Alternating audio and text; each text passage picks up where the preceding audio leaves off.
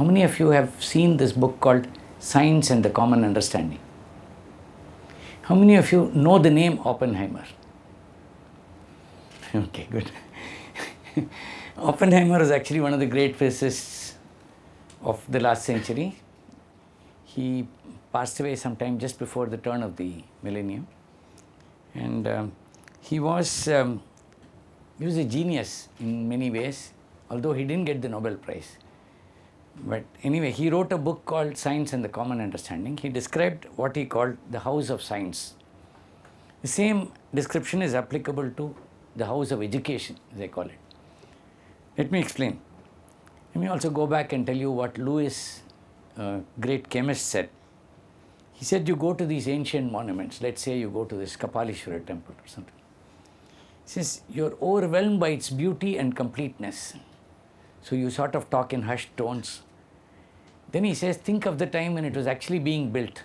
You would have seen the scaffolding, you would have seen the workers working, the noise of hammers, people would be spitting, talking, and so on.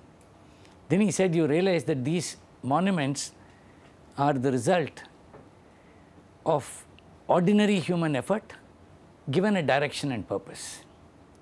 So eventually most of human activity blossoms if you give a direction and purpose to it. The house of education is somewhat like the ancient monument, but there are also many differences. But let me first explain why it's like an ancient monument. The house, this is a metaphor. Don't take it literally, but the house of education is simply a construct that describes all activities by which knowledge is passed on from one generation to the next among human beings. You might say, why is it important? That's why we are on the top of the food chain. You know, all other animals do only copying, so they're no cleverer than their parents. But whereas in education, as knowledge is passed on from generation to generation, each generation gets cleverer. So you kids are actually cleverer than all of us. I mean, intrinsically, but you have a long way to go. But let me explain this house of education. This house of education is a vast house. The beauty of it is it's got all doors open, all windows open, and everywhere there are signs of welcome. You might object, sir, every time we have to get admission, we have to struggle so much into a school, or you go into college. Those are unfortunate things that happen in a country where you don't have enough seats for the number of students applying. So we'll ignore that for the moment. Basically, the house of education is an open house. Everybody is welcome. The difference, it's also not really built to a plan, because nobody knows where new fields will come in. There are lots of researchers and so on. But when you enter a school, for example, you have a teacher who guides you through all the completed rooms. These are rooms that are completely done. It's beautiful, everything is beautifully arranged, everything is in place. So that's what we take you through. And then after we take you through 12 rooms, we say you have now graduated. I mean, of course, you have to write a silly examination. That can't be helped. But once you're familiar with the design and the beauty of, figuratively speaking, 12 rooms, you get a certificate saying you've finished your school education. Then you go on to undergraduate. In undergraduate, again, you see many more finished rooms, but some of these rooms are not fully finished. Occasionally, furniture is rearranged in some place, or a picture is, you know, they think this picture is not the right picture, they change the picture and so on, change the decoration. Then you go through postgraduate education. There the rooms are even less finished. In fact, I make a tongue-in-cheek statement that when I understand something very well, I teach undergraduates. When I don't understand it so well, I teach postgraduates. When I don't understand it at all, I teach my PhD students. Because at the PhD level, you are sharing your ignorance with the student, and you hope together you can solve some problems that you couldn't solve by yourself earlier. Around this time, some of you may come back to be guides to take other novices through this house of education. So basically, it's a cooperative phenomenon where the teacher and the student work together in order to add to knowledge and to understand what has happened already before. There's some principles of teaching that I'll share with you. This is also partly you will have a chance to go and tell your teachers, no, this is what Professor Anand said was the principle of teaching, why are you teaching this way and so on. But it's also meant for my own colleagues, teachers. These principles are actually, a lot of them have been enunciated very nicely by Aurobindo. How many of you know the name Aurobindo? Oh, good, many more names. How many of you have read a small book by Aurobindo on education? Anyway, let me tell you some principles that he says. Aurobindo, of course, uses English words that are very uncommon. So you have to keep a dictionary by your side if you read Aurobindo, but you will discover that the words he uses are absolutely right. I mean, they are the ones to use, but I'll try to tell you in simpler English. First principle of Aurobindo is nothing can be taught. That means all of us lose our jobs. But the fact is that the teacher is a facilitator of learning. You know, when you teach, the message doesn't always reach the student. And many students aren't listening also at all times.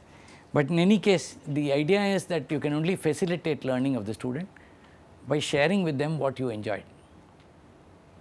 The second principle of teaching is, this is very difficult to follow in India. You should go from the near to the far. What Aurobindo says is that when you teach something, you must give examples from the immediate environment of the student. Then the student will grasp things very well. I'll tell you, not to be more concrete, for example, we teach air pollution, but the only data I have is for Los Angeles. So I sit here in Madras and I can't give example of Madras and tell you how pollution can be prevented here or what happened in the past to pollute the place. I have to tell you about Los Angeles, and it's meaningless to tell you about Los Angeles. Anyway, I was telling you about the second principle. I don't have data about the immediate environment. So I keep telling our students, when you go out to the industry, give me back information that I can use as an example. Unfortunately, in India, we don't do this very well because we have an oral tradition. We have always communicated orally from one generation to the other. We're not very good at documentation. We're beginning to change. The third principle is, this is an important principle. It says, diverse approaches to the same problem will improve your understanding much more than doing many problems. This is the opposite advice you will get when you do entrance examinations. Unfortunately, entrance examinations are not education. I'll explain that separately.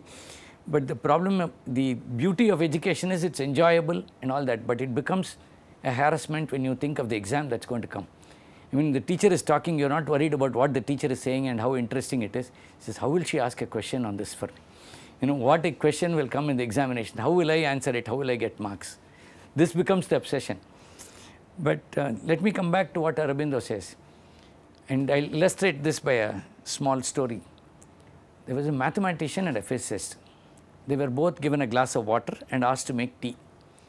So they boiled the water, they added tea leaves and made tea. Then they were both called, given 2 empty glasses each and asked to make tea. The physicist again filled it with water, then boiled the water and made tea. The mathematician filled it with water, left it on the table. He said, by the previous theorem, I've already made tea. That is the method you should use. If you can reduce a problem that you meet to a problem that you have solved before, then you have not only seen the connection, you are also doing you are solving the new problem intelligently. So whenever a problem is posed to you, you should ask, is it different conceptually from what I have already done? If it's not different, don't do it. Now this is bad advice for an entrance exam or for your final exam. So we'll put exams apart. I'll tell you how to handle exams as a 5-minute, 2-minute advice at the end. But fundamentally, you should be able to solve a problem from different ways, from different angles. Then your understanding of the problem will improve. See, the purpose of education is to find what is called unity in knowledge. That is, the whole purpose of science and in general of all of university education is to tell you there is so much diversity around you, there are so many different things, but a few principles can explain all of them. The question is, can we discover those principles? How do you discover those principles? Newton, for example, did the greatest unification, which is why he is considered one of the greatest scientists of all time, because he showed that planets' movement and a stone falling down or a fruit falling from a tree are all the same. The same laws govern everything. So if you put in the correct mass, correct bodies involved, then you can get to show that the phenomena are identical. So this search for unity is what you're doing, and in this search for unity, you have to be able to understand from different points of view the same phenomena. That's why diversity is important. Solving diverse problems, solving A problem by diverse means is better than solving many problems. Then another principle of education is that repetition is an important part of education. So, if you are all complaining about teachers repeating themselves, it is for a very good reason. Let me tell you a story. When I first went to the US, I had a professor who dragged me off to listen to a pastor. This pastor was a very good speaker. He spoke very well. So, I went there and this man spoke, and at those days I was also a young kid and I was quite a good listener. This man repeated himself 7 times. So, at the end of it I asked him, why did you repeat yourself 7 times? He said, gee, did I do that? Then I did right, because in the school of pastors they tell me only 1/7 of the congregation is listening at any time. This is true in class too. In class actually we assume that as kids you listen a little better. We assume 1/3 of the class is listening at any time. So, we normally tell you what we are going to tell you, then we tell you what we told you. It is called the American farmer method, but that is what all teachers use, because when you start off, these kids have forgotten the last class. So, you have to tell them, no, you know, last class we discussed, and then we tell you this. Then in this class we are going to discuss, and then we start discussing. So, this repetition is also an important part of this thing. Then let me tell you a little bit about learning, because teaching and learning are not synonymous. I may teach and go away, you may learn nothing. I mean, sometimes you do not relate to your teacher, sometimes you relate to your teacher very well. But I want to tell you this because it is an important aspect of education and it is very often overlooked. Our idea of learning comes learning and creativity. Our ideas, modern ideas, come from the so-called split brain experiments of a person called Sperry and co-workers. Sperry was a neurosurgeon. He got a Nobel Prize, and he and his co-workers used to work on accident victims. These people had head injuries and they either had damaged left brain or right brain. So, the summary of what they said, this is a little bit of an oversimplification, but this is given in a book by Blakesley on the right brain. The summary is like this: there are 4 steps to learning and creativity. This is common for all. This division into parts is simply for our understanding. I mean, it is not as if your brain thinks like this, but basically they said your brain, the human brain has 2 parts, the left brain and the right brain. The left brain is logical, good with words and good with step-by-step reasoning. The right brain, on the other hand, is intuitive. It thinks in terms of pictures and it is actually illiterate. If you had a damage to your left brain, you would not be able to, your language skills will go away. You would not be able to speak, you would not be able to, you would not be able to do cogently step-by-step talking. But what happens in actual life is that there is a redundancy. There is a provision in nature that if your left brain is damaged, over a period of 6 months, the right brain will learn to do the job of the left brain. So, it is not, there is a time delay, but you do not lose everything. But because of the split brain experiments, these people could isolate what happens in each brain, and this is the summary. So, the first step is data gathering. It is called data gathering because you are watching, you are hearing things, you are getting various sense perceptions and you are learning a lot of things. In fact, I keep telling my colleagues, if students do not, and this is not a license for students to not to listen in class, but in practice I tell my colleagues, relax, if the students do not seem to be listening to you, do not worry, their left brain is listening anyway. This is true, you may not actually appear to listen, but your left brain is collecting that information, which is why, when you read for the exam, all of you must have this experience. You actually weren't listening in class, but when you read, you suddenly say, oh, this is why the teacher went on and on about this. You are not listening, but you still know that the teacher went on and on about it. That is because the teacher was trying to emphasize a point, but you weren't listening, but your left brain was collecting this information. Once the left brain has collected this information, your right brain begins to wonder, how do I put all these together? You have so many subjects, so many things that you know, and you see so many things on the way. And you want to know, how can I make sense of all this? The right brain always tries to make sense, but it does not always succeed. What it builds is models to understand the world. But suddenly you think, here is a model that explains everything I have seen. That is called the enlightenment stage. The in-between stage when you struggle for models is called the incubation stage. That is, you are incubating these ideas in your right brain, asking what's the model, what's the model. You may not do this explicitly, but you are actually doing it without your knowing it in the right brain.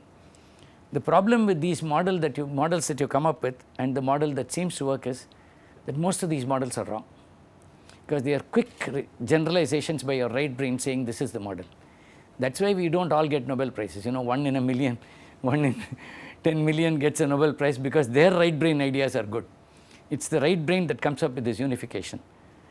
That is why you need a fourth step, which is called experimental verification.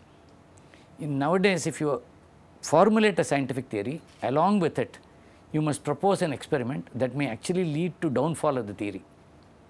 For example, when Einstein came up with the general theory of relativity, he suggested that a measurement should be made during a solar eclipse in a place. He also located the place in Africa where the solar eclipse was going to occur 2 years later, where it could be seen, to see if light from the sun is actually bent by the stars. And this bending is very small, but they had to do an elaborate experiment.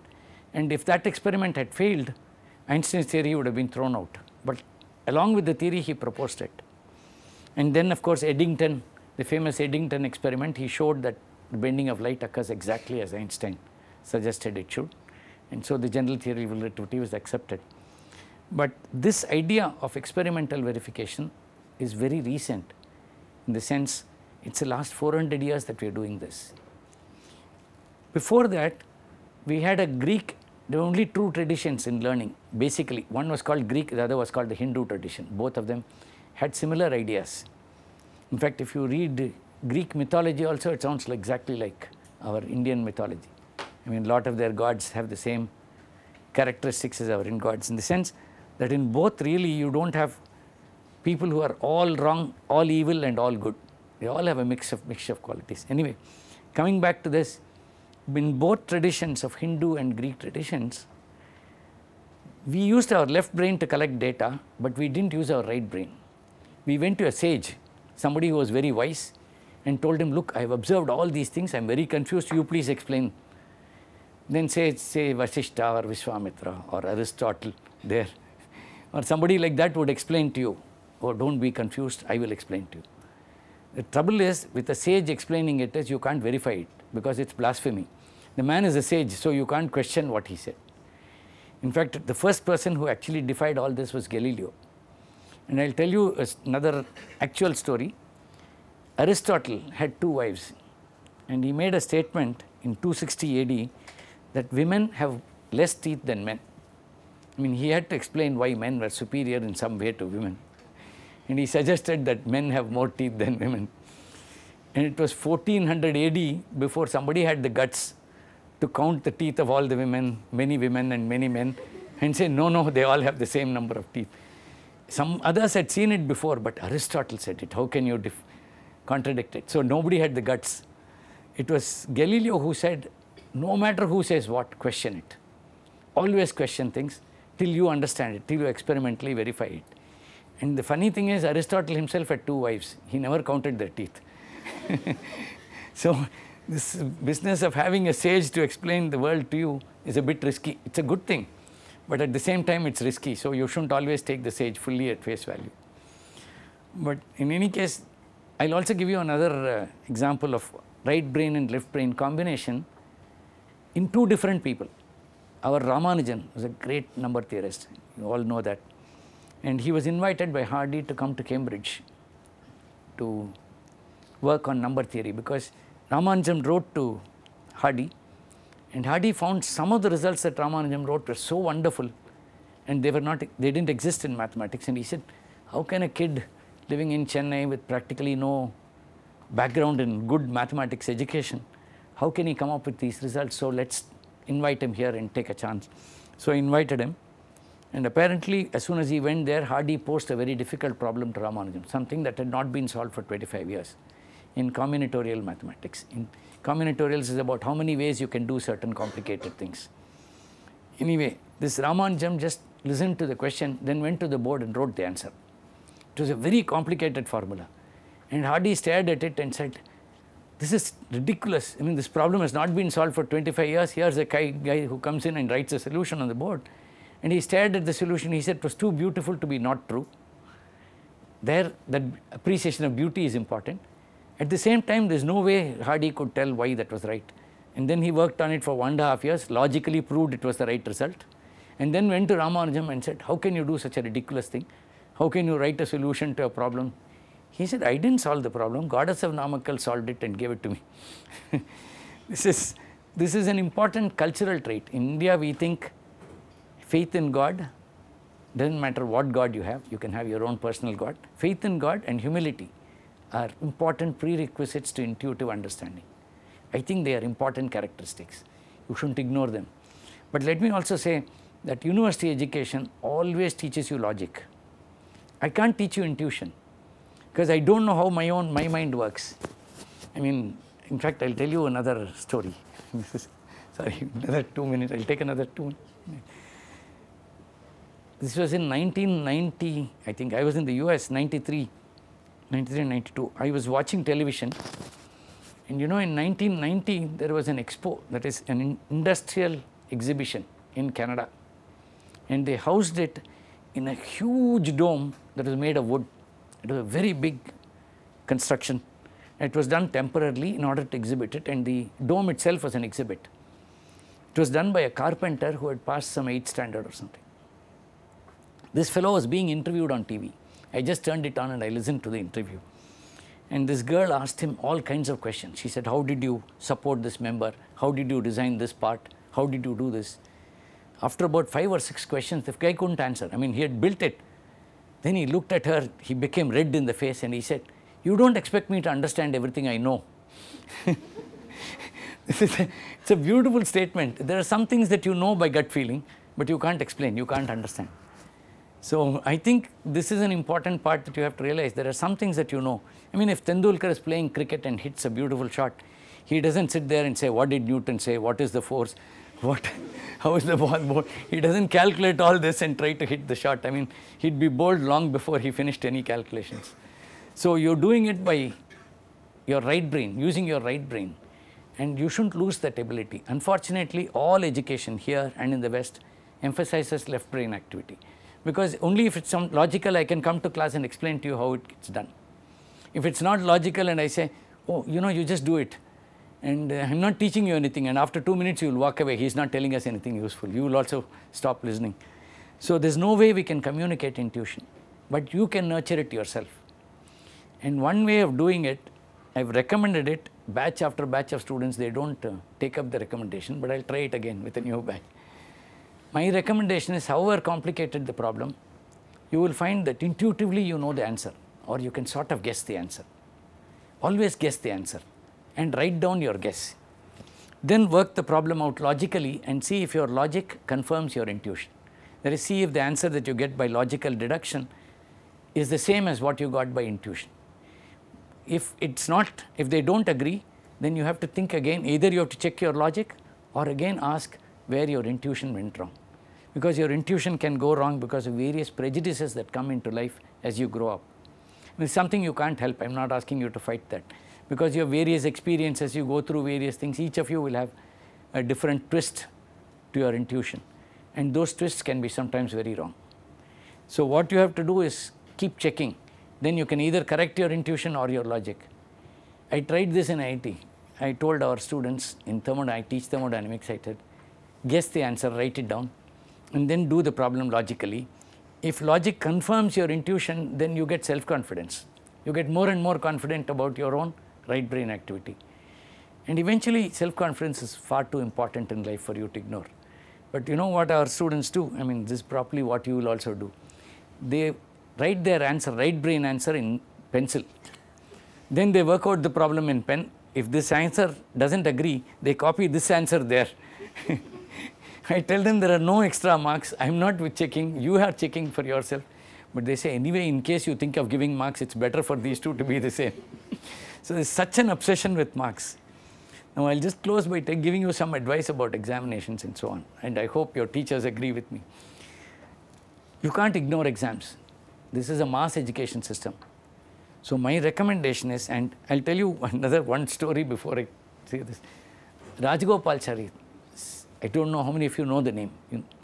Rajaji is wonderful man. He came to our college when I'm that old. In 1963, he came to our college when I was in college, and he addressed us all and he said, nowadays examinations have become more important than teaching. And he looked at us and said, I believe you have exams every year. In those days, we had only one exam at the end of the year. It was beautiful because 8 months you could goof and you could also study only things you liked. Those you will remember for life.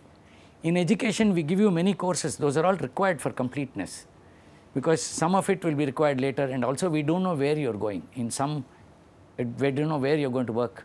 So one subject is important for some students, another subject will be important for another student. Since we don't know, the university always spreads its education over many topics. And all of you won't like all topics. I mean, some topics, some of you will find interesting, some of you will find boring. But it's a matter of discipline that you learn all the subjects. But what we used to do is 8 months, we did whatever we liked, whatever subjects we liked. Then 1 month we mugged like mad for the exam. I mean, that's what you all do too. But unfortunately, if you have frequent examinations, and we are also guilty of it, this is borrowed from the West, this business of frequent, it's called continuous evaluation, and I hate the word. Because there's no point in evaluating. First of all, let me also tell you, and this I think your teachers will also agree with me, if you hate exams, we hate them more. Because you people write one exam and you go away. I have to grade 100 papers. When I finish grading 100 papers, I discover I haven't taught you anything because most of you will write wrong things, and then I get very depressed for 2 days. I tried very hard, I taught them this, I taught them that, but they haven't learnt anything. Maybe I didn't teach it right, then you go back again. And you have to do this year after year, and then you discover after 30 years nothing will change. They will always do badly, but we have to do our duty. So we also hate exams, but in mass examination system, in a mass education system, there's no choice. I have to give you some ranks, I have to say, I'm not interested in finding out how clever you are. You know, I don't have enough brains to cope with the world, I am struggling. Why would I want to find out how clever you are and also mark you? You know, clever 1, clever 2, clever 3. What a bore, you know, but we are forced to do this. So basically you can't ignore exams, but what I recommend is you set off a fraction of the time, 2/3 of the time in school, you do exactly what you're very interested in. Then that last 1/3 you mug like mad for the exam and write your exam. Then after the exam, immediately you get another 2 months of liberation. Study only what interests you, study it well and pursue it further. That way you will find your interest also.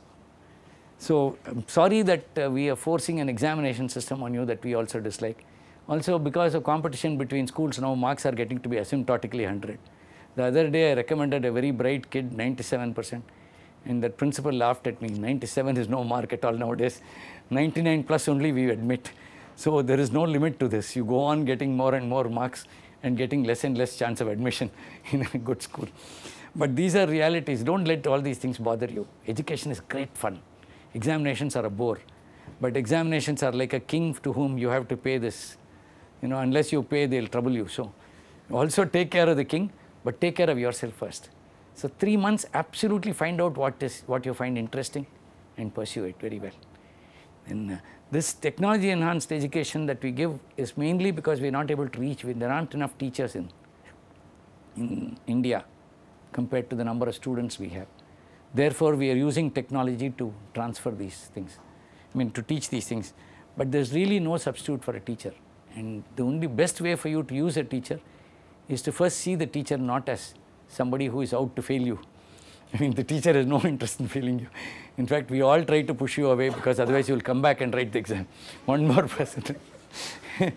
So we are actually in a cooperative business, and you make life easier for us. In fact, I'll tell you one secret which I'm sure whenever I start taking a class, I look for those 4 or 5 faces that will show a change, you know, before and after. They haven't understood it, then they understand it. And suddenly their faces will become bright. In fact, the cosmetics use this advertisement. I often find the face before the cosmetic better than the face after the cosmetic. But as far as students are concerned, there is absolutely no doubt that when they understand something and their face brightens up, they look so much better than when they didn't understand something. And unfortunately, most of you have been taught not to show the teacher this face. You know, you'll sit up like this without showing them any, but 3 or 4 kids can't help it. They will break into this thing. So we look for those 4 or 5 faces. They'll be sitting here, there and so on. And if they are absent, we get very depressed. So we are all also looking for, somebody to appreciate. I mean, we are not teaching you what we learned, we discovered on our own. We are only passing on knowledge from one generation to another. And you have to appreciate the fact that even Newton said that. He said, the reason I saw more is because I stood on the shoulders of giants. And that's a fact. All the time the accumulated knowledge is already available to you, and then in schools and in the colleges what we do is try and say, we can't go on adding to the portion. So when we add something, we remove something, we decide what's useful in the future and so on. So that's what we try to do, and I hope, what have they come for, by the way? You pulled me out suddenly and asked me to talk. Yeah. The Digital India Week is getting celebrated. Oh, for Digital India Week. Yeah. Let me just give you a word of warning alone about Digital India or digital anything. The problem is that there is a continuity in education, and the interesting thing are the connections. When you learn two facts, Carl Sagan said that. He said, the methods of science are more important than the results of science. The results may go wrong, but the methods are universal. So you must remember that while you get these bits of learning, the important thing is the connection between these bits. In fact, that is why I object to this frequent exams and all that, because we have all kinds of rules. I teach ABC, give an exam asking if you know ABC. Then I have DEF. And when I ask you about DEF, if I ask about A, you will say, sir, out of portion. So the real point is that there is a continuity and there is a connection between these things, and the connection is what is important. That's what leads you to do interesting things later. So while I am not against Digital India, because Digital India is the only way you can reach a large number of people. The fact is that you can't reach, in fact now there is a new initiative to teach rural women to use Google. And then they get as clever as anybody else, because they also Google. I mean, this is what we do when we go to class now. We Google to find out what you Google to find out, so that you can't corner us with questions. I mean, we know what you got also from Google. But I think it's a good thing. We've democratized knowledge completely, but I think it's still important for you to remember that these connections are very important, and you must appreciate the aesthetic connections, the aesthetics of the connections. Then you learn to look at beauty in this. I hope you do, and I hope you have a wonderful time. I mean, you have a great opportunity. I know you also have more stress, but actually I think the stresses are more on the parents than on the kids. I mean, they say stress. Mr. Kapil Sibal once told me, children are completely stressed out. I said, who told you that? I mean, he was very easy to talk to, although he was minister. He said, what do you mean? You think they're not stressed out? I said, they're not. I mean, they look very stressed in the exam. When they go out, after 5 minutes, they're all laughing, playing. They haven't done thinking about the exam. So they can handle it. But if you think about it, you think you're stressing them. That's because you're so much older. You can't handle the stress of the present generation. So the kids will take care of themselves. It's only when parents start worrying too much about the stress that all difficulties arise. Otherwise, the simple principle of teachers is to relax. Students also to relax. You learn best when you relax. But do remember, you have to pay some, there is, what's it called, toll booth. That's the examination. Don't try to run past the toll booth very fast. Make your payment and go. But that you can do in about 1/4 of the time. So 3/4 of the time you can have wonderful fun. I hope you do, and I hope you have wonderful. Thank you very much. Okay, so the government's aim is to see, I have written it down because I didn't know. Okay, the government is saying we are going to encourage people, their involvement, and then create awareness about all the digital things that we have around us, okay, and even transform India into a digitally empowered society. That means what they are trying to tell us is, all of us should be aware of what is around us and how this can help us in our education, in just being a good member of the society, right? So today I am going to tell you about online education, what it is all about and how it can help us. Since you are all in 11th and 12th, pretty soon you are going to some university, some college, right? And then those universities, you may take up a course in engineering or some humanities topics, but then there might be some topics that they are not teaching at college, but you are still interested in. Okay, so these online courses, you can go and look it up, and they are very interesting, and you will see how. Now, what is online education? When I say online education, what comes to your mind? What does that mean? Online education. We all go and look it up in YouTube, Google, right? As soon as we get an assignment from school, what do? I'll go and look it up in Google first, right? Wikipedia, we'll just take some information on Wikipedia, right? But then there is more to it, online education. Okay, many universities, including the IITs, all these universities in India, abroad, outside India, they are all offering courses. Now, what are online courses? It's just like your regular class at school, college. Okay, the professor or the teacher, they will come and talk. They will be doing it in front of a camera. So it is getting recorded, right? And then it is posted or published on a site. Once it is published, and if you want to take up that online course, you can go sign up. And then the videos are there, you can go and watch anytime. So once you sign up for an online course, the videos, you can access the videos anytime, anywhere. All you will need is a computer and the internet. These days, how many of you have smartphones? A good majority, right? So you can access these courses using your phone. And some of these are available as MP3s. You just have to listen while you're jogging or playing, right? Do you do that? Do you listen to music? Yeah, you can do that also. So online courses, they are exactly like a course conducted in a classroom, except that it happens online. Online meaning you have to log into a site, you have to access that course there, okay? Now usually, see, in colleges, in schools, we have semesters, right? 1 semester, 2 semesters per year, maybe 3 semesters. Online courses typically, they go on for like a few weeks, sometimes 8 weeks, sometimes 12 weeks. So it doesn't go on for a year, you know, at least now. So it's actually, you know, you go sign up in a matter of, 8 weeks, it's over. You just have to be committed for those 8 weeks, okay? And then what happens is every week they'll release a few videos. Like say Monday to Friday, there will be 1 video per day. So you can go and either download the videos, or once you sign up, you can just go watch anytime. And then even, if there are say 5 videos per week, on a Saturday, Sunday, you can just sit and watch. Each video is like 20-25 minutes. You can easily commit like 1 or 2 hours for that and finish it. And there will be some assignments. Again, all these assessments, assignments, everything is submitted online. So it's happening online.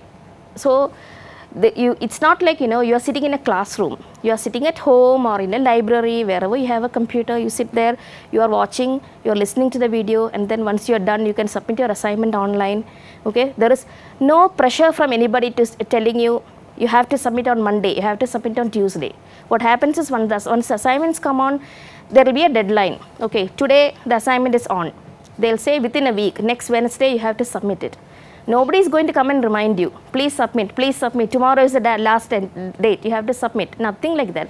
Now even, friends, did you submit? No, I didn't submit. Did you submit? You do that, right? But then, online, it's up to you. You have to motivate yourself and submit the online. Now, but the thing is, once, let's say you have a doubt, who do you ask? Now what do? You can either approach your teacher in your classroom, or you can ask your friends, right? I didn't understand this, what do we do, right? So when you are taking online course, what do you do when you have a question? Most courses, there will be something called a discussion forum. Okay, what you can do is you can go post your question, or once you have signed up for the course, the discussion forum is on, and what you can do is you can go and see if the question is already there. Just like you, somebody else also had a similar question, similar doubt. They would have already posted there, and the professor would have already answered to that question.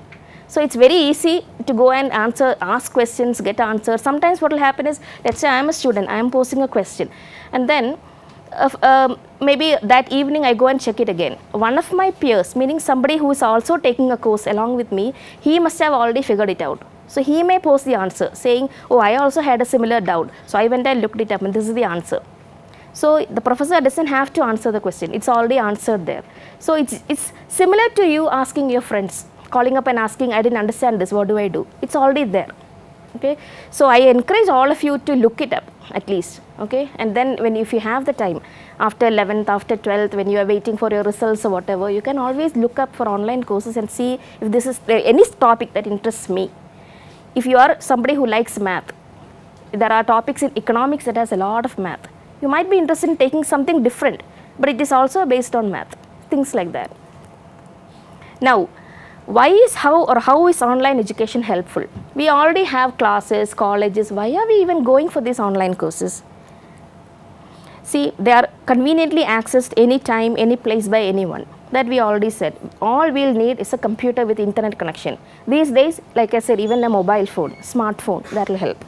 Now, this is especially useful for people who live in very far away places. We all seen it on the news, you know, how people living in villages, people who may not be able to go to the hospital.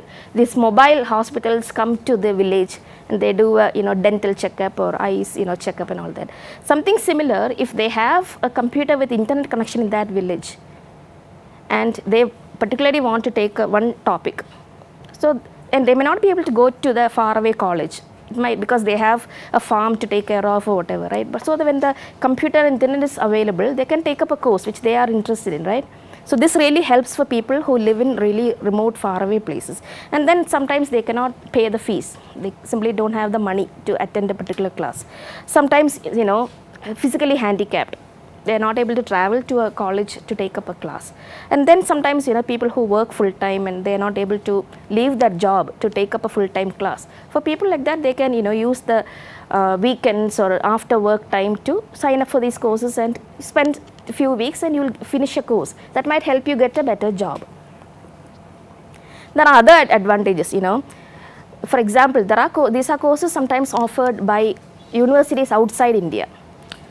I am living in Chennai, but I am looking up for an online course that is offered by, say, a university in the US. I cannot physically go there right now. One, I cannot afford it. Two, there are visa issues and all that, right? So then, but if the online course is there, all I need is a computer and internet at my home in Chennai, and I am taking a course that is offered by a university in the US. So it is very accessible now. You will need a computer, internet, and it's very easy for you to take up a course that a particular topic that you are interested in, but it's offered by another university far away from us. Now, also, many topics, these are all offered best professors, the really best teaching staff. So you may be attending a school or a college, a local school, a local college, but you are interested in a topic that is taught by a really good professor somewhere. Again, online course is the answer. You can go and look up that course. Okay? Now, another thing is, let's say I am into English literature or whatever, right?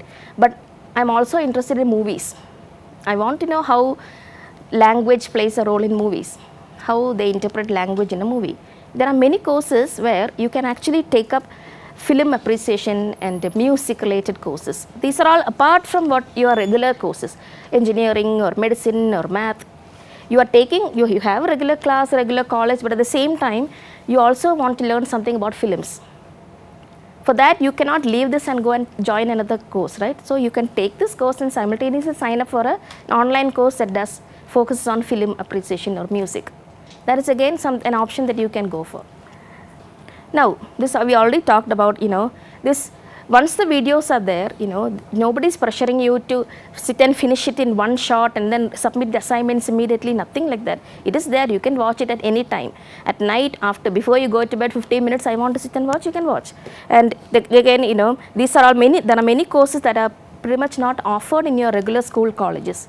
Like I said, film appreciation. This is something not many colleges offer. So you can take up this course while you are studying economics or math or commerce.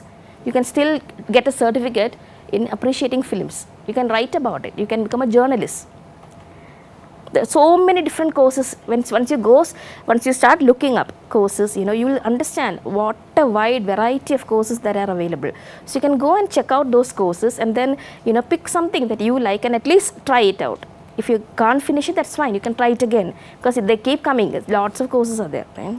And one important thing is, in most online courses, the course material meaning the videos, the assignments, everything is free. Any course, any university you go and join, most of the time you have to pay some fees for the books, for the course, for the teaching, for the tuition, whatever. Online courses, most of them are free, which is a very big advantage, right? You can go download the videos and learn on your own, right? And at the end, most of these courses, they will offer you a certificate. You may have to pay a small fees and then write an exam, get the certificate, but then, you know, this certificate, you know, it's from premier institutes like IIT. So it might, you know, you'll never know. Once you go for an interview after you finish your course and you have a certificate in different, you know, variety of courses outside your regular curriculum, this is going to help you. Now, you are already aware of some of the sites that we mentioned, like, for example, edX. Are you familiar with the site? EDX, Yeah, I see 2, 3 hands. Khan Academy, yeah, I've heard many people mention that name. Then there is another one called Coursera. I'll show the Coursera one. Okay. The Coursera one, I'll go into the site and I'll show you. Okay. Udacity. These are all sites that you can go look up and look for different courses and see if something interests you. Okay, okay, this is the Coursera site. As you can see on the left side, can you see from there? The courses are listed on the left side.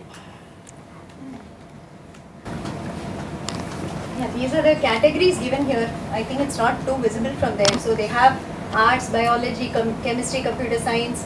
Then in computer science they have some 4 5 branches: food and nutrition, engineering, education, humanities, medicine, maths, music, physical earth sciences, physics, social sciences, teacher developmental programs, and they have it in various languages too. So that is on the left side that you see. And yeah, you can take the categories, I guess. Yeah. So we have actually taken the category called music, film and audio because we thought there is something you all might be, interested in seeing what is there. So that is the category, the courses that you're seeing on the right side. Again, I don't know how much you can read from there. Yeah, once you select the music, film and audio tab, it's showing a list of universities that are offering courses on that particular topic, music, film, audio. On the right side under courses, you will see the first one is University of California, the second one is University of London, University of North Carolina, University of Edinburgh. These are all different countries, courses from different countries. You can imagine if you want to take up a course, you are taking actually courses from these prominent universities all over the world. You can see the kind of courses, right? It says fundamentals of music theory. There's history of rock music. There's a part 1, that means a part 2, 3 probably is coming. Then you have exploring Beethoven's piano sonatas. I mean, firstly, listening to Beethoven is one thing. On top of that, somebody is going to discuss his whole music and somebody is so interested. Imagine Madras, where would you go and actually find some people who know Beethoven's music, discuss with them, have them offer a course on Beethoven or something like that. I don't think we are going to get this kind of an opportunity, locally available. If you go to the music college here, we do have Carnatic music, we have a bit of Hindustani music. But I don't think we have in-depth about, this kind of Western music or something.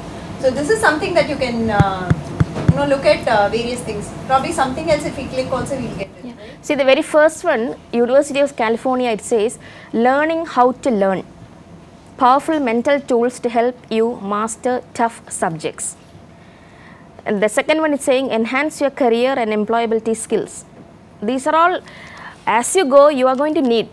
Once you finish college, you're going to start looking for a job, and these are all skills that you're going to need at that time. So this is something you should look up, and once in a while go see what they are offering and what kind of courses they are offering. And see, there is one under all categories, you can see teacher professional development. So this is meant for teachers, teaching professionals who can go and take up some classes which might help them teach others. Okay, well. So then we have mathematics. So the beauty of this is, right, I mean, you guys are doing any programming languages in 11th, 12th, computer science students? C++. No C, yeah? Directly or did C++? 9th you all did C. 11th you all did C. 12th you are doing C++. Okay, so if you actually go to this Coursera edX, I don't know which one. One of them actually has a course in learning C, but the person who invented it, or invented it rather in the way the C language is formulated and so on, whoever is supposed to be, say, the father of C, he would be offering a course on C language here. So if you're learning C there in school, it makes sense to at least go and check out how they are teaching C. On NPTEL, we have a course in Introduction to Programming in C, which is getting offered right now. So that is a college view of, it's the same programming language. It's not going to be like it's something else or whatever, but it's like how you can get an exposure to how different people would teach the same thing. You can see how the same concepts are handled differently. For instance, when I'm talking or when a teacher teaches me something, some things I understand, some things I don't. When some other person tells me in a different way the same concept, I understand it better. When I go to a third person, I understand some other concepts better. So it is like, I also don't pick up all 10 concepts from the same person, and the same, 10 children will not pick it up all from one person too. You require different kinds of projecting the same matter in different ways, different ways that you explain, different examples that you give and so on. So if you're learning something, right, at present, even if you're not going, say, in for certification, if you're not going in for something, whatever is relevant to your topics, right, there'll be some courses which are there. You can enhance your content, you can enhance your knowledge, learn, you know, understand it better rather than just going with your school knowledge or whatever is there. So, yeah. So, something similar in India, the IIT is offering, it's called NPTEL. As you can see there, you can write down that URL, nptel.ac.in. I suggest that all of you go and look it, check up, okay. Now, NPTEL is also offering online courses. I don't know how many of you are aware. As you can see at the top, that green bar says join NPTEL online courses. So, if you go and click there, it will take you to a page where all the course names will be listed. You can go and click, and some of them are meant for 11th and 12th standard too. So, please go look it up. See, this was started, the NPTEL was started by the IITs, and any content that you see in NPTEL, videos, MP3s, PDF files, they are all free. You can download anytime. It's free. And this includes, you know, MP3, you can listen to, you know, lectures and understand. Like I said, you can click on the join NPTEL online certification course and sign up, and then you can access videos. Now, as you can see at the center, it says start July 1st. July 1st, another session has started where we are offering many online courses. See, NPTEL online course, again, the material is free. You can, like, just like any other online course, there is a discussion forum. You can go and interact with the teachers, with your peers, and then there are so many different courses. See, the core subjects, as you can see at the bottom of the screen, these are some of the disciplines or subjects that you can see in NPTEL. Some of them, as you can see, there are physics, chemistry, mathematics, computer science.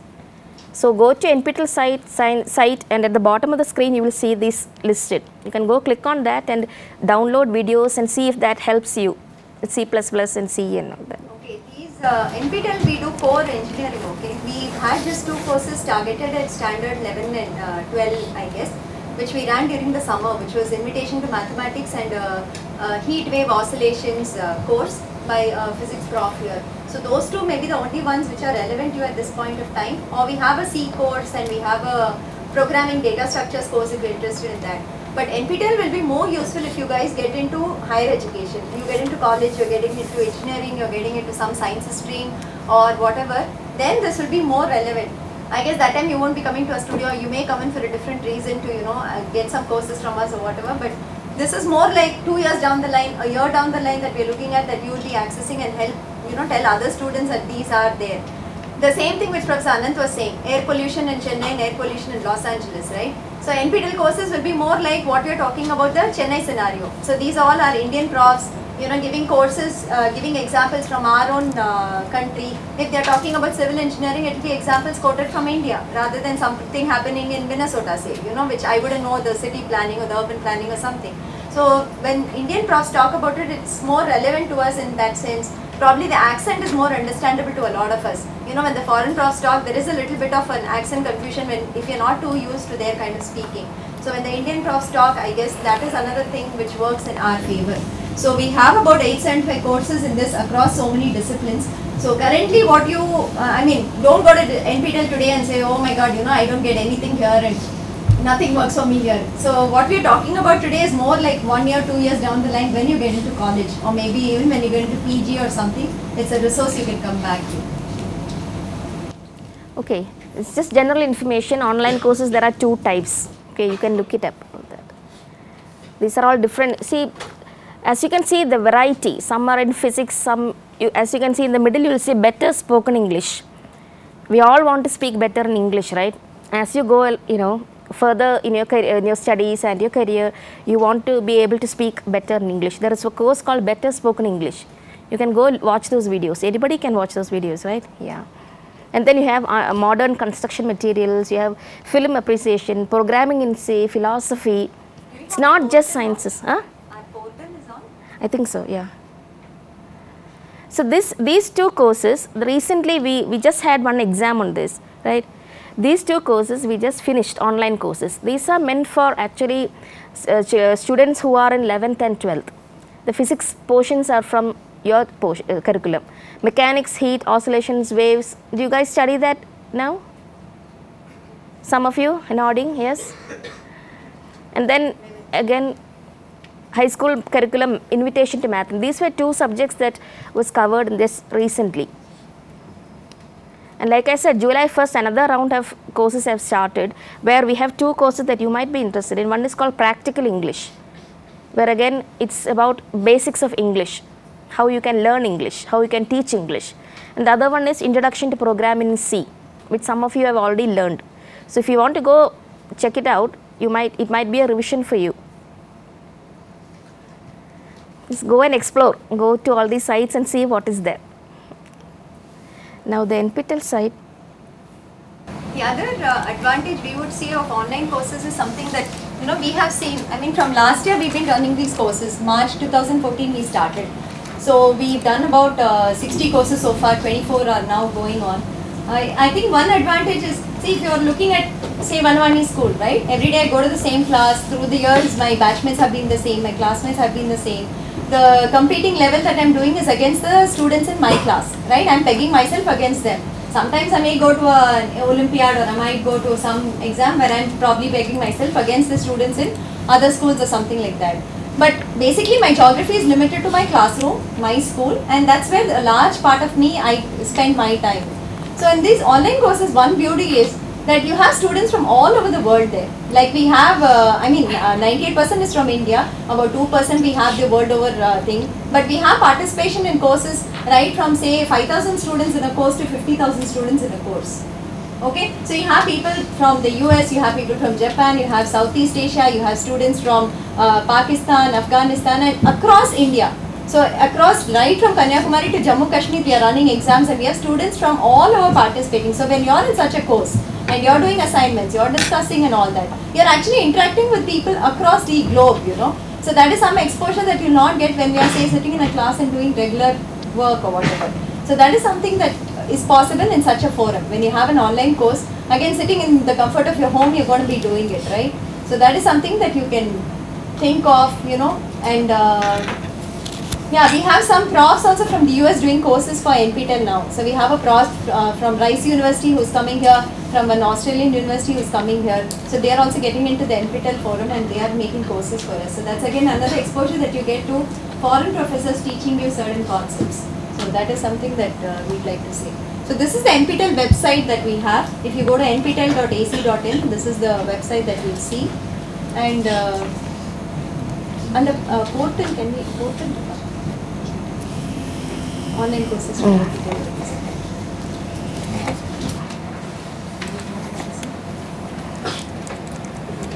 Yes, come on. So this is the portal, like the Coursera edX that we run. This is a Google portal. Google is supporting us in this portal. I mean, it's a platform. The platform on which, you know, I require something to put my videos on. I require something where I can have an assignments. We are not doing the entire programming capability of building all these structures. For instance, a school requires classrooms, a blackboard, all your infrastructure and so on, right? I mean, every year we are not going to keep doing it. Somebody provides it for us, you just come and go into that. So Google does it for us. We give the content there and you're going to come in and study there and go. So this is what we call as a portal. On this portal, we have all these courses currently. So what we were talking about, the relevant ones would be the third row that you can see, Introduction to Programming in C. That is something that you can actually explore. And there is a Practical English one here. Yeah, the there's a Practical English that you can probably see currently in your standard 11 and 12. Currently what you can see and what might, you know, reach out to you would be these kind of courses. Otherwise, we had a film appreciation course. You can probably go through that if you're interested. That course is actually over, but the videos will be on our website. So that was an interesting course where she was discussing about the various films through the eras, English films, and how they classify films, and you know what are the kinds of films that we see, history in films. Then it was language in films. A lot of things that she was discussing on. A prof from IIT who did that course for us. So we had that. And Carnatic music. Appreciating Carnatic music. We have a course now going on. So that is still ongoing. And she teaches about the basics of Carnatic music. And it's not about teaching you to sing. It's about teaching you to appreciate Carnatic music. What are the nuances in that? And what is the basic things? What are the, how is it divided? What are the parts of it and so on. So this is something that I think is unique to NPTEL, because in the Coursera edX, if you go, they have a lot of Western music, but I guess they still don't have a Carnatic music course. So this is something that you can check out if you're interested in Carnatic music. But otherwise, most of this one is all engineering related. Engineering or sciences related, that is what you will find. But if you go to Coursera, edX or your Khan Academy also, Khan Academy again I guess is academics related. But Coursera and edX, they have a lot of courses which are very generic. For instance, you want to become a writer. They have certain courses which are for creative writing. How do you, what are the various things for writing? Or what are the professions available? If you say, I want to become a writer, it's so generic, right? But there are so many types of writing. Like you have, say, in a company you go to, you can just do the product writing. It's called technical writing, technical English. You have to learn certain things for that. Then you have your journal writing and probably so many more. So they actually classify, they give you what is the skills to be acquired if you want to become this, if you want to become that, if you want to become something else or whatever. For instance, it's interesting, I mean, at least for me, writing was all the same. Okay, I write, yeah, you're a writer kinds. But when you do something like a personality thing, to become a journalist, there's also personality traits. If I write well, it's not enough. You need to be outspoken to go, I just come, I talk to you, I'm able to interview you, then I become a journalist, right? But if I'm an author of a book, I don't typically have to do that. I can sit at home, I can formulate my ideas and I can get into writing. So there are also personality traits that are required. So in that course, there's a nice course on Coursera where he talks about, if you want to get into this, what are the other traits also you require? You may be a good writer, your English may be really good, the words that you use may be fabulous, but what are the other things that you require to kind of get into it? That is also something that's spoken about. So this one example I'm giving you about writing, but he talks about so many things. I mean, the various courses if you go through, there's so many things that they talk to you. It could just give you a perspective on what's available, what are the streams that you could get into, and apart from engineering, apart from sciences, what else can you do in life? What else could be your interest or something? So what do you guys want to do after 12th? Who is in 12th? You're only that group there, right?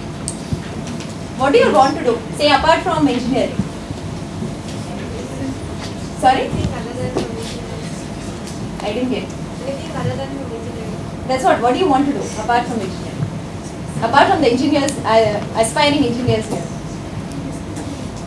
Aspiring doctors, okay, let's leave them also. Anything else that you really want to explore? Yeah. Okay. Music. Okay. Yes. Marine biology. Marine biology. Okay. Yes. I want to review films. You want to review films. Okay. Good. That's it. All the others are Engineers. engineers, doctors. Okay. Right. So just go through that to get a perspective of what is available. That's what we are saying. Broaden your view and get to there. Yeah, that is all. So I think, this is the overview we wanted to give. So hope you have the URLs with you, right? You have Coursera, you have edX, you have your Khan Academy, you have your NPTEL.ac.in. IIT Bombay, if you go, there is something called spoken tutorials that they do, which is all just the audio format. They don't do a video format of it. There are quite a few courses in that too. For instance, the technical courses, some of it here, they just have the MP3 formats of that. So you can download it and just listen to it. You don't need a video player to see that. So that's also there from IIT Bombay that you can see. So we'd encourage you to try all this. And then I think we have a small, Quiz. we just wanted to see how much you know. Could be trivial, but some things that you could learn today. Okay, so this is a quiz. If you know the answer, please raise your hands. Okay, no shouting and okay. It's basically trivia, okay? Just a small quiz. That's all. So this is the logo of which? Okay, let's see if you know the next one. What does URL stand for? You have the options. You may read that and tell me. Tell me A, B, C, D. Which one? So it's Uniform Resource Locator. So you knew that? Did you learn that in school? Everybody knows? Okay, great. Okay. What is the URL of Panamani School? What's the URL of Panamani School? Panamani? Panamani at IIT.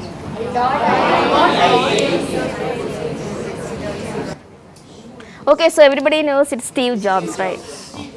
How many of you have seen that TV movie on Steve Jobs? What's the name of the movie? Jobs. There was one other movie. Hence, Java was originally invented by Sun. You guys already know this question. It's not Microsoft, it is Sun. The answer is D. Okay, what did Sergey Brin and Larry Page create? Google, yes. Google is there. So. Is there? We all know that. How many of you go and buy things on Flipkart? What kind of things? Shoes, books. Okay, next one. India's first supercomputer. Let me see some hands. Who knows? Anybody? No, the answer is C. It's called Param. Do you see the picture there? That is how it will look. A room full of computers sitting together. We actually have a supercomputer in a computer center in IIT. Maybe if you are interested, you can tell ma'am to get permission and you can actually go and see the computer center. I mean, it will look like just boxes again, but we do have at least I think 4 or 5 we have. We have those Cray 1, Cray 2 and all that stuff. We have the supercomputers here. Okay, so the internet was originally developed by US Department of Justice. It was just an internal thing for the Justice Department, and then it developed into what you see now. So the Google, it derives its name from the word Google. What does that mean?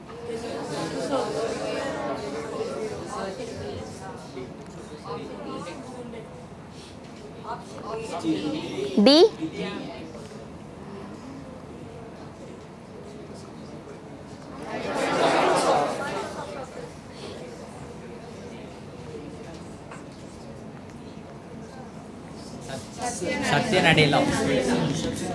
Option என்னது? C.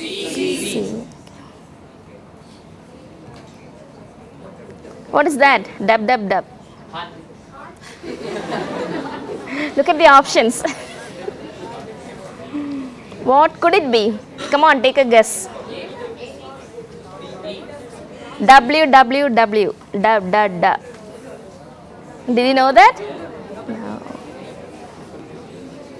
Why is it that we are people suggest that don't write in capital letters and bold and all that? Why is that? Why? What did you say? It is equivalent to shouting. When you write in all caps, we like to put so much different color fonts and different, colors and bold and big letters and all that. If you do the entire email in that, it's equivalent to you actually shouting at that person. So when you compose emails, you should be very careful. The language and even the font and the size matters. Okay, this is an e-commerce company founded in 2007 by Indians, 2 Indians. eBay. Which one? eBay. Which one? eBay. Not eBay. Amazon. Not Jabong. It's Flipkart. So all of you thought it's from somebody outside India, right? No, it's by 2 Indian. So this you must know. You must have learned in school. How is the speed of your internet connection measured? C. Now, which is not a search engine?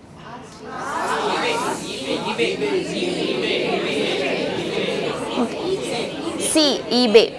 Ask Jeeves also, you can go and it's to help you. Yeah.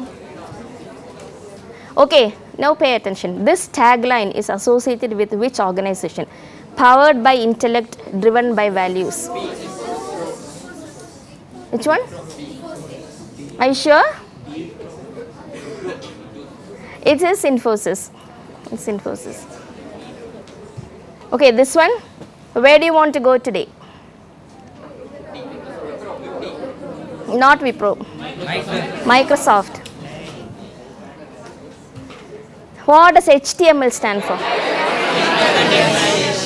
Good. All of you program in there? Do you know that? Universal Serial. Which one is it?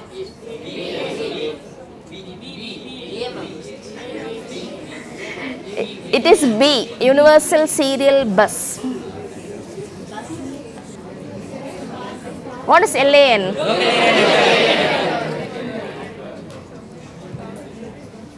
OS.